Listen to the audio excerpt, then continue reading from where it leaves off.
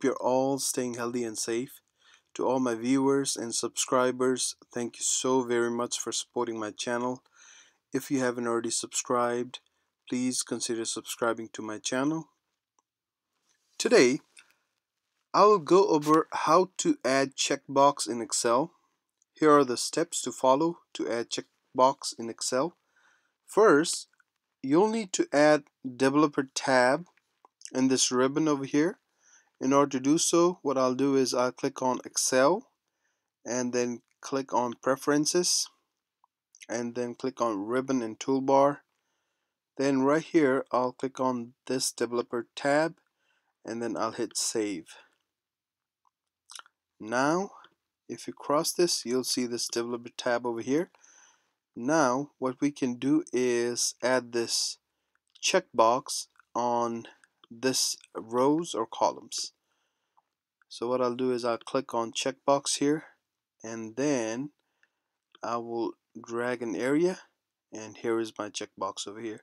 So what we see over here is the text checkbox. What I'll do is I'll just go ahead and highlight, delete this, and then I will rearrange this area to fit right over here in this row.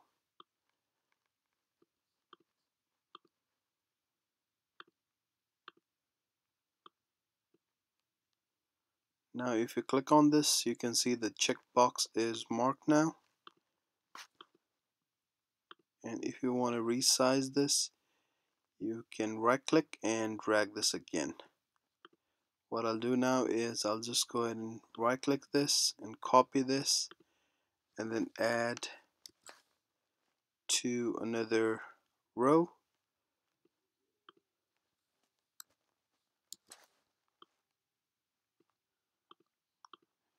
You can always go ahead and unclick or uncheck these.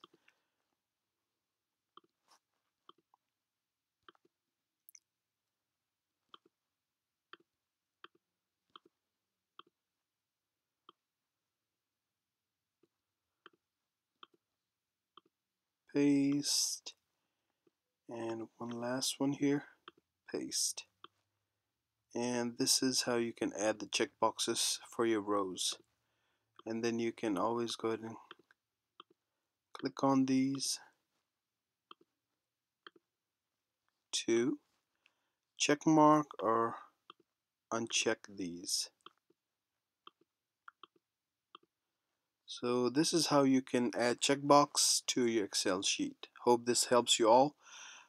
Please go ahead and hit the like button if this video helped you, and if you would please consider subscribing to my channel as well. Thank you so very much. Bye bye.